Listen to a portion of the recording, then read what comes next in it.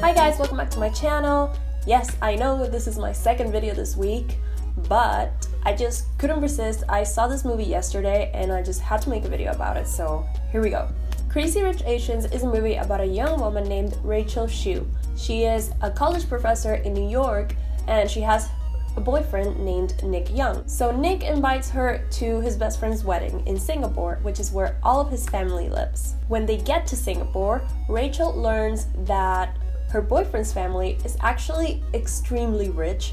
Like, they're pretty much royalty there. So Rachel starts feeling the pressure of what it's like to be part of this crazy rich family, no pun intended, especially when her boyfriend's mom, aka the most important person in the family, disapproves of her. So that is basically the plot of the movie. I don't want to give any spoilers in this review, so if you haven't watched this movie, it's okay, I'm not gonna spoil it. As you guys know, this movie has an all-Asian cast, which is awesome. Something that I also really enjoyed about this movie is the music.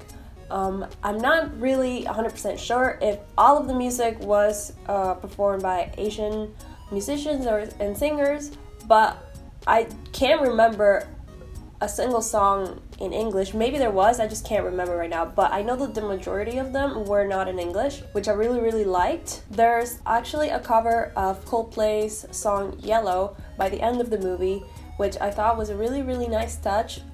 Today I read that the director purposely chose that song and he actually wrote a letter to Coldplay requesting for him to use that song because it has a very special meaning to him, especially with the word yellow. And yeah, I thought that was a really nice song for the scene that it was in, which I'm not gonna tell you because it's at the end of the movie. But yeah, I really enjoyed the music in the movie as well. Going back to the cast, I thought everyone was exceptional, but the one person who stole the show for me in this movie was Awkwafina.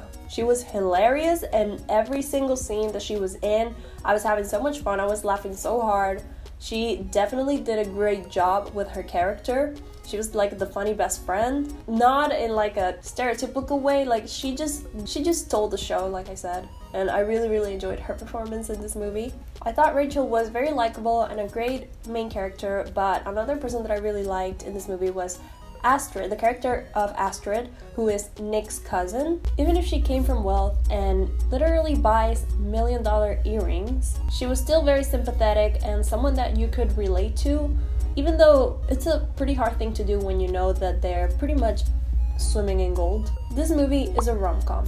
It has a lot of the typical rom-com elements and a lot of the typical rom-com cheesiness. It's obviously not the greatest romantic comedy in the world, but I can't tell you that I didn't enjoy it. It was honestly a very fun movie, and at least to me, it wasn't really that predictable. A lot of the times I was pretty surprised with how some of the events unfolded, and I thought that was really nice, especially because since you know it's a romantic comedy and it follows that formula, it can still surprise you.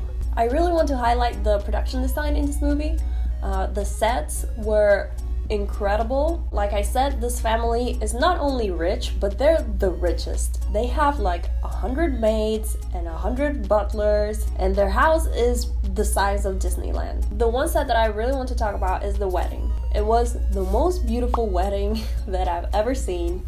My roommate that watched the movie with me, she doesn't want to get married ever, but after this movie, now she wants that exact same wedding. So serious props to the art department because everything about this movie looked gorgeous. I think Crazy Rich Asians deserves all the recognition that it's getting. It really shows that the demand for movies where there is a diverse cast is there, and it definitely opens the door for more movies like this in mainstream Hollywood. I'm very excited to see where things go from here. If you've watched the movie, let me know your thoughts about it, and if not, go watch it and then come and tell me your thoughts about the movie. I really want to know what you guys thought about it. And as always, thank you so much for watching, and I'll see you guys in the next one. Bye.